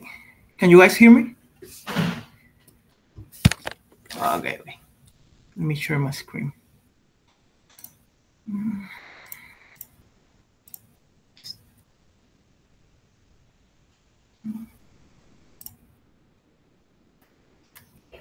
Okay. Okay, so good evening, everyone. My name is Leonardo Rodriguez. I'm from Miami, Part 60, and tonight I'm gonna show you my final project in this 4Geeks Academy. So it's called Ninja Station. It's gonna be a web app for gamers. So let me get started. So here it's a table of content we're gonna discuss today. So first, I'm gonna talk to you about the project. I'm gonna give you a short description about it and my project goals. And then I share with you the major requirements, how was the process of making it for me, the challenges I had, and the next features I would love to implement it. So first, about this project, it's gonna be a web app where all gamers can have their favorite games, their favorite stores, platforms, all in just one place. So in the team, it's gonna be just myself. And okay, about this project, so as I said before, you can explore a vast library of games in every platform and stay updated in the latest releases. So, and also we here have all the stores in market. So here I'm gonna share with you two great facts in this world. So in this 2024, according to the most recent studies, around 31% of the world's population play video games, either on PC or on a console. So that's a big number. So in this kind of apps, we have a big target. And the second one was that there's an average of 20K video games releases yearly. So that's a big number too. About these project goals, let me talk about the main ones, which are gonna be the retention, engagement, and community building. So I try to get this through this encouraging long-term loyalty through regular updates, keep users hooked with interactive features, and the most important one, create a community of gamers that they can share their favorite games in this platform. So the main requirements in this project were this one. In the front end, I worked with HTML5, CSS3, Bootstrap, and JavaScript. All of them, I applied them on a React app, and I also used the Flux technology and the app context to manage all the API calls. And I also used the React Router component to manage all the views and the components in the page. And in the backend, I worked with Python and its framework Flask. I worked with an SQL database. In this case was PostgreSQL, and I managed it with this SQL Alchemy technology. And for the authentication, I worked with the JWT token. And for achieve this web app, I had to work with GitHub, where in its code space, I spent almost all my time in this last month. And with the 4Geeks Academy, I had a lot of tutor mentoring sessions. And the .io API, which was the API I used to build this project. Okay, and in the process of making it, I divided the project like in 3 stages. The first one was design all the views, choose the colors and the fonts that I used. And in this stage, I worked with the Balsamiq website, which was awesome for it. And the stage 2 was the most difficult one, where I built a web app using all the technology requirements. And the stage 3, that was show the website to our family members and friends and evaluate all the feedbacks. So I had to do a schedule too. Then the first part of it was a design, as I said before. On the front end, build all the components and the views, and then to integrate the third-party API, that was one of the most difficult parts for me, and then to integrate my own RESTful API from the backend. So let me show you the website. She's gonna be this one.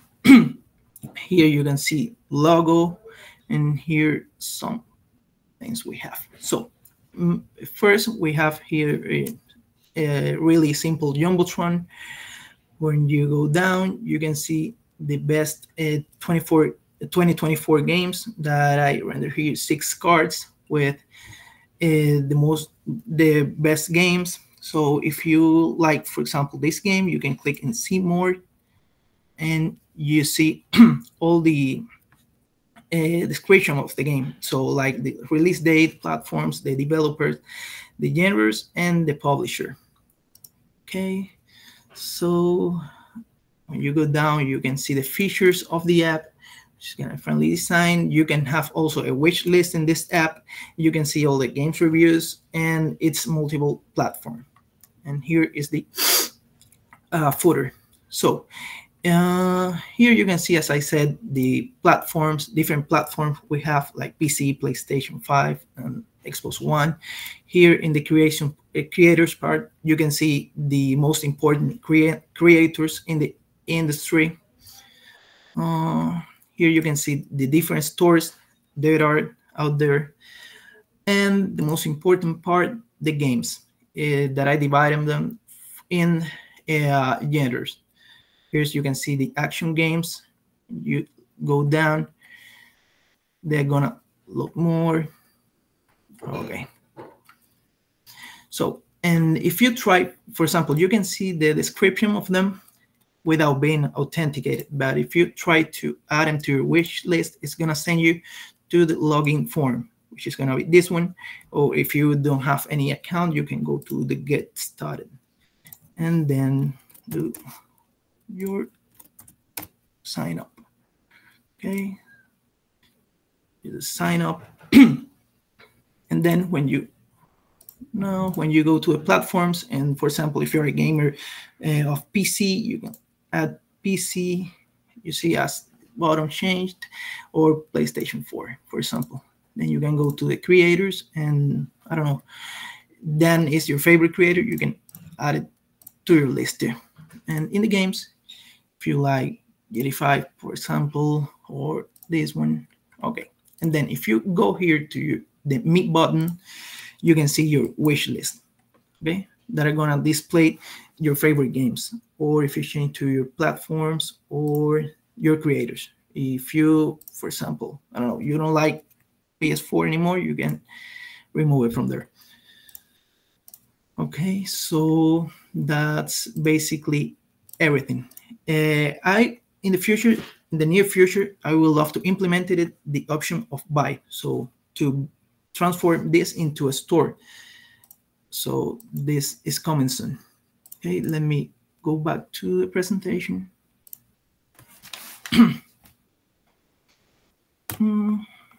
Then I'm gonna share with you the most difficult challenges I had. So the first one was the third-party API.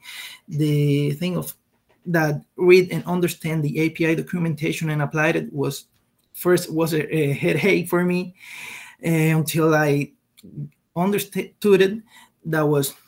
Then it was easier. Okay, after my own API, create all the routes and made them work. That was really challenging to implement the authentication with WT and the synchronization part. In this part, I couldn't do it without my mentor, that was Ernesto Gonzalez.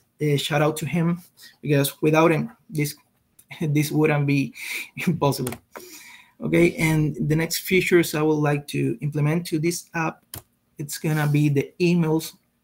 I would like to create a newsletter system for these users in the app, and then implement a payment platform to transform this app into a store, as I said before, and implement a search button that allow users to find their favorites game easier. Okay, and that's it. I will love to, in the end, I will love to thank my teacher Dylan and my teacher assistant Zach and my coding mentor Ernesto Gonzalez. Thank you, guys. Clap, clap, clap, clap, clap. Very nice job. That's so awesome that you completed this whole project on your own. We're talking here on campus about how discipline and how that was a lot of time. You have to be able to complete a project like this by yourself. So big congratulations. Does anybody have any questions or comments for, I want to say for this group, for Leo? Just a great job, man. Great job all around. I love to play some video games, so just to have that as a resource is just really, you did a really great job, and it looks amazing. I mean, just the layout of it and the functionality, the styling of it, you really rocked it, man. Good job. Thank you, man. I really appreciate it. The styling part is my favorite one. I enjoy it. Okay.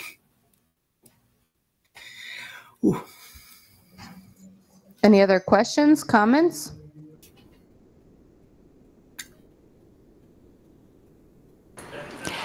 You did a great job on that. I just want to say I love someone as myself. I'm on all platforms playing, to have everything all in one place. That's a really awesome idea. I love how you put that together. Very functional. Like, I would definitely use that.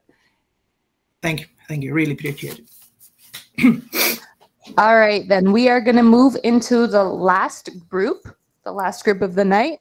All of the participants from the last group are here on campus with us. So just give us one moment while we set up all the audio and visual for the very last group, and then we will get started.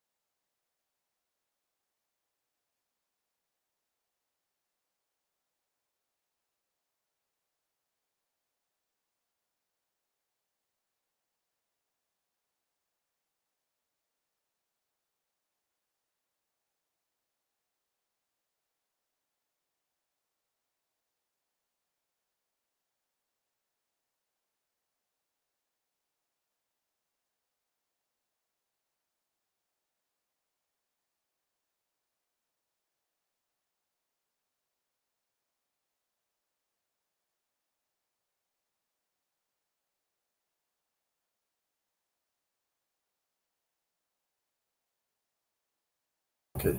Hello. Anyone can hear us? Yes, we can hear you. Yes, it seems so. Okay. There we go. Okay. Confirm that they can hear you. Let's get started. Y'all can hear us? Yes? Double check. Can you hear us? Yes. Yes, Julie. Yes. Julie, Nancy. Okay, everyone. Loud and Okay. clear. Thank you very much. So, last project of the night. Hello, everyone. My name is Carlos Escalante, and here I am with Alain Estrada and David. Yes. And we are going to present the last project of the night, which is called Timmy How, which is a basic guide for the immigrant. This is our final project. We're coming from Cohort Miami 61. And we're going to show you a little bit of this project that we developed with not also with a lot of interest in programming, but also with a lot of interest in bringing a benefit to our communities of immigrants. So first of all, we would like to show you a little bit of the purpose of our app, some important facts that led us to design and create this project for all of you. How was it built, which means the technologies that we used. We're going to show you also how the app works and the different challenges that we faced throughout this process. Okay, so what is exactly Timmy How, or how did it start? Emigrating to another country, it's certainly a very challenging and difficult experience. We can talk about that from first approach because we all come from different backgrounds and also different countries.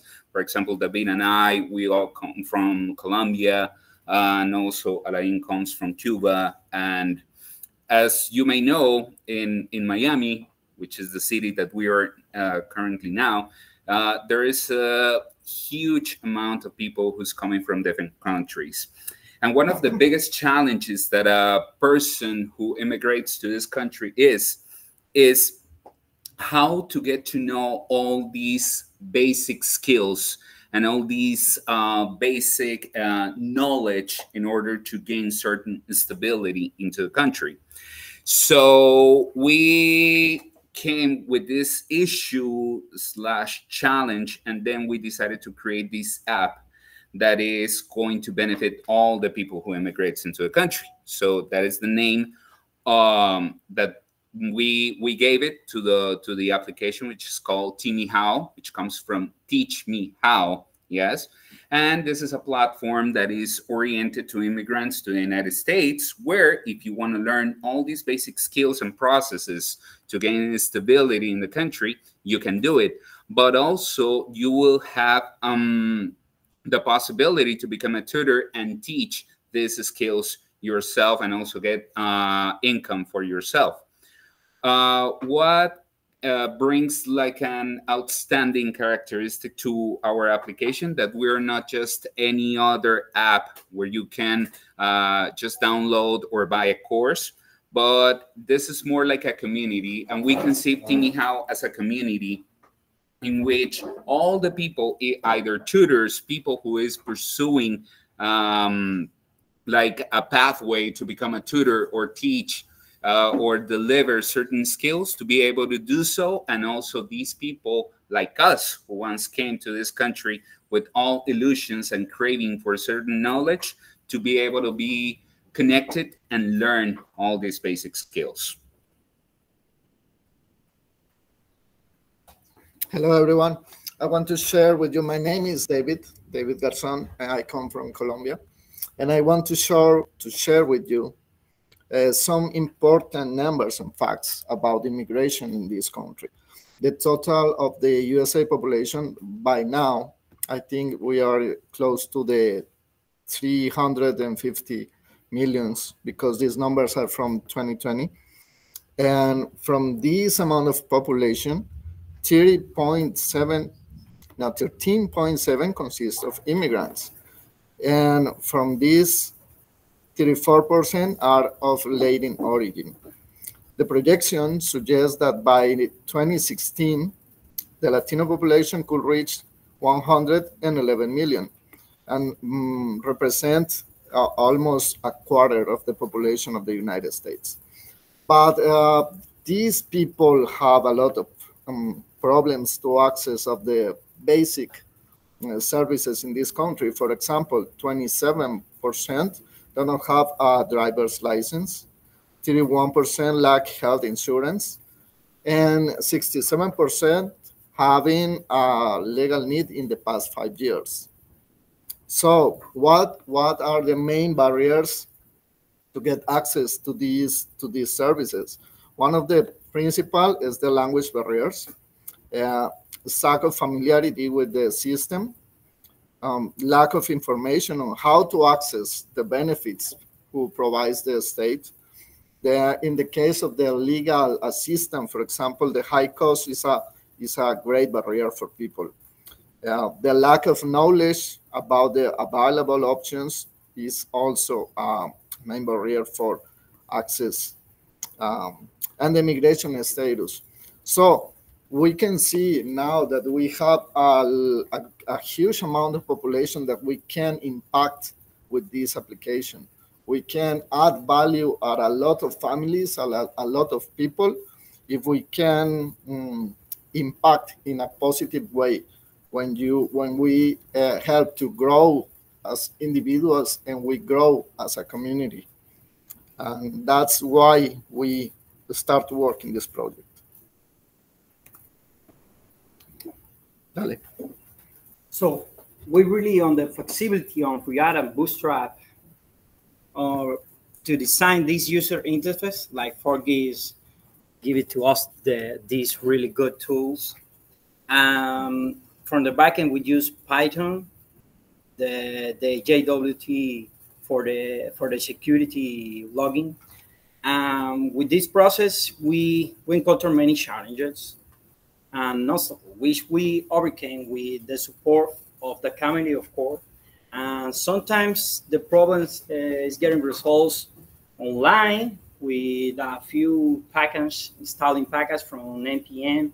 But sometimes it was hard work with Ernesto and Nancy in the terminals. So let's see the app. Let's see the app. Going forward right there. Right. Now, David, let me share. All right. Just 1 second. Oh, right. I'm not in the meeting. Wait.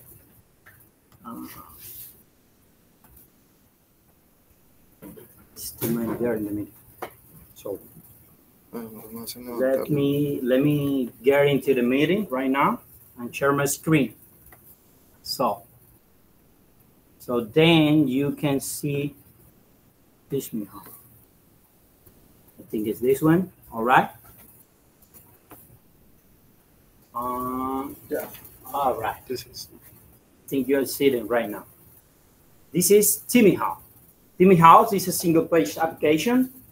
When here you have in the number, you sign in, and in the model you have the register.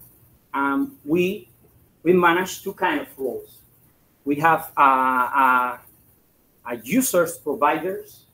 This is like teachers, and users consumers. This is like students. Some people that is come to us searching information. All right.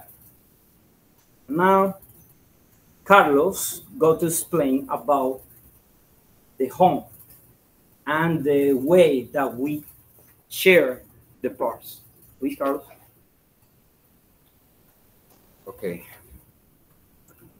Just as Alain was saying, this is the homepage for Timmy How, in which we're trying to engage both tutors or teachers and students to become part of this community. So as we were using React, we conceive this home as a multi-component homepage in which we have this big jumbotron right here. We also got this, which is certainly like a jumbotron as well, in which we explain who we are. our advantages from our competitors. And here we get to the most important part of the home page, yes, which is going to take you to the 6 different categories of courses that we offer, being like the one in the top, the most important one that we are going to show you guys, which is immigration law.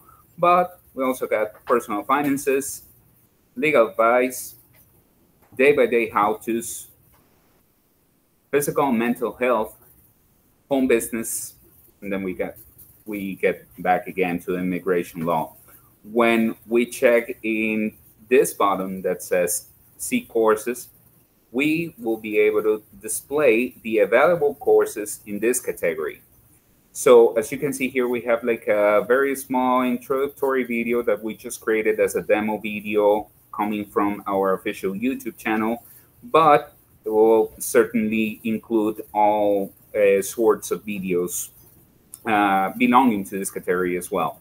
And here we have like the offer, the current offer of courses in this category. So if you go to the bottom, you're going to see like the offer that we got. Okay. Right. This is the hook for this platform. Right? All the immigrants is searching for this information. This information is free. If you see, we don't make the login yet. So if you want to book a class, for example, now you have to register in the app.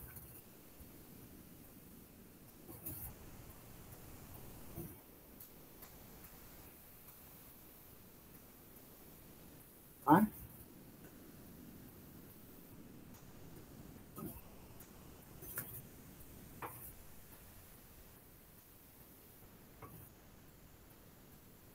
Sure. All right.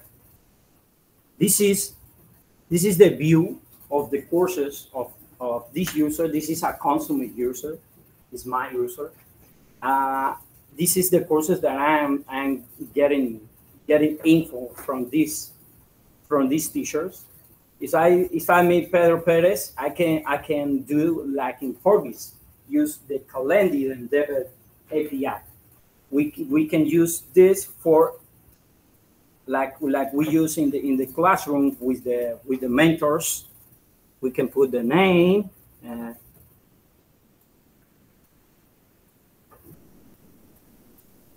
Forgets. I put 5 gigs. Oh my god, it's 4 gigs. Competitors. Yeah. Let's try that. Let me put gmail.com. All right. You can put here anything we have prepared. Schedule the event. You have to share something and put some text this, right? And eventually, if I go to my mail, these words, this is the beautiful of user and debit API. And go to right here. You see, Pedro Perez want to know if I want to be in that class or not. Just like we have in Forbes. So what we have right here, this is a way to get money from this for the platform and for the teachers. All right. So right now, if I get in log out and I go to sign, all right, right now I am a teacher. Let's use .bro. I have right here a teacher or provider. Right here, Pedro Perez. It's the same teacher that we're seeing, right? We have to use their email. Is this one? Oh,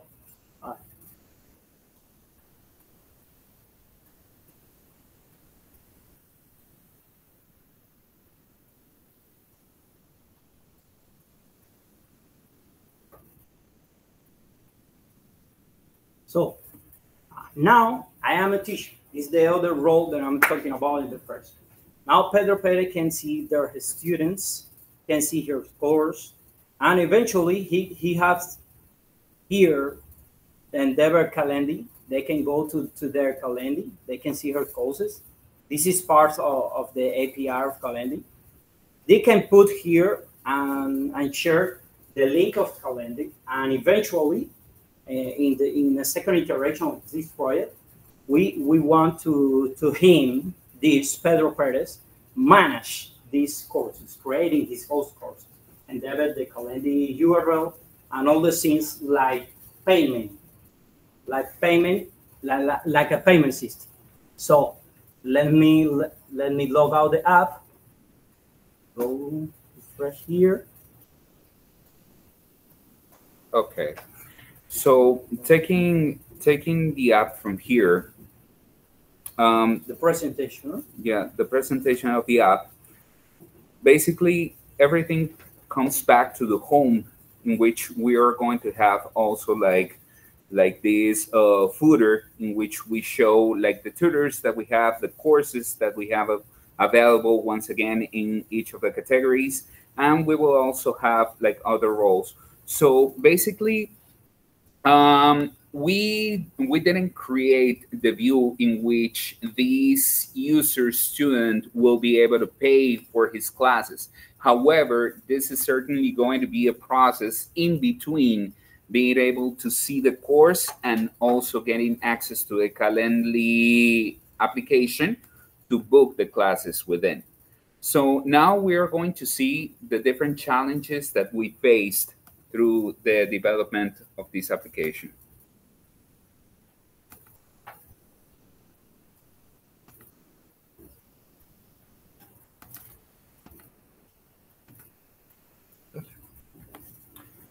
Okay. As immigrants ourselves, one of the biggest challenges that we faced was trying to work together as a team. How do three people coming from different backgrounds and also working were able to work within one single project? I believe, and we believe, that was the biggest challenge. However, if we want to be technical about this, using all these technologies that we had like very little time, considering that we're in a boot camp, to learn and to study, it's certainly a challenge, and it will be a challenge for the future on, since all these technologies are continuously improving and changing. And also through this learning process, we faced the task of integrating our individual knowledge. Something that we didn't mention when we were talking about the technologies that we used is that some of us did graphic design beforehand. We also did like a couple artistic things. So we also used some of these applications and knowledges and put them together to make them work for the sake of developing the app and the application itself. Other than that, common development issues such as syntax errors, debugging, the JWT authentication, which is certainly going to be an issue every now and then. However, we overcame these all these kind of issues, and we were able to develop the application until the point, or to the point that we have it right now, to this extent. So that's it. That's it for tonight. We would like to thank you. We would like to thank Ernesto and Nancy for being such amazing people, so patient with us, you know, despite of all these language barriers and cultural barriers, we were able to accomplish this. It was a big challenge. However, we believe that not only because of Timmy How, but because of our own experience, learning has an empowering feeling and emotion. So Timmy How, it's a project that is not only ours, it's the result of many things that we did throughout, not only about the bootcamp, but throughout our lives. So we would like to thank you, and also thanking 4Geeks for the opportunity and hosting this presentation for us. Thank you. Well done, John. Very nice job, guys. I love this project. I told them when they were rehearsing with me that when you make a project that's like, it's a unique type of product offering. It's not, you know, a Netflix clone. It's not an Amazon clone. It's its own type of value proposition, you know, that has real potential to make it in the market today. And I give them a lot of props for taking, you know, experiences from their life, things that they felt personal to themselves, and making it into a project and making it something so great like this. So my big congratulations. But does anybody else have any questions or any comments that they'd like to add to this group?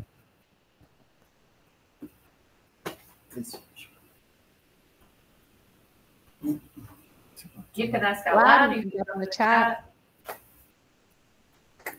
Oh, they're telling you to mute. Sorry, my bad.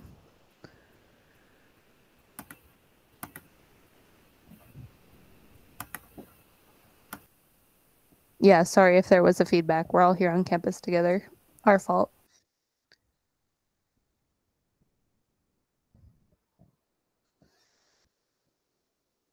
Now it's better. Anybody else have any, or anybody have any questions, any comments for this group? Stylish and useful. Great job. Congratulations. You guys rocked. Love your project. Saving lives. Excellent job. All right. In that case, if all the projects are done, I'm going to give a quick wrap up for tonight. I guess I will go here in front of the camera. Thank you, guys. You guys can have a seat. Thank you. Thank you. Great job. So all in all, we had 4 projects present tonight. These 4 groups are ready to take on the challenge of Geek Force, which is their career support part of this boot camp. We'd like to jokingly say that there are 2 parts to this boot camp. The first part is learning your technical skills, and the second part is learning your career support skills and actually getting a job. So you guys are ready for part 2. But we always do this event on a Friday night for a special reason, because we want you guys to celebrate, to go home to your families, to enjoy, to take one weekend off of all the stress that you've been feeling for the last 16 weeks. It's like, you know, I'm done. I want to have that done feeling. I want to go home. I want to chill, have a drink with your family, go out to dinner, enjoy your Saturday, enjoy your Sunday, which is Cinco de Mayo, by the way. So everybody have a, you know, a good time. Pour it up, have a good time. And then Monday is when we, you know, get back into your lives and we're pestering you like, did you make that resume? Did you make that update on your LinkedIn that we told you to make? So Monday we will resume the career support process. But we, like I said, we always do this on a Friday night because we want you guys to celebrate, to enjoy with your family, and to really feel proud about what you guys did. So thank you all for your awesome presentations. We had 4 great projects tonight. There's, you know, there's nothing negative to say about these projects. They were all awesome. Oh, I see I'm on this camera. I thought I was on this camera. I'm on 2 cameras. All right. So I wish everybody a great night. Go enjoy your Friday night, your Saturday night, your Cinco de Mayo. And then on Monday, we follow up with you guys with your career support process. Okay. Thank you. Thank you guys all. Great job, everybody. If anybody wants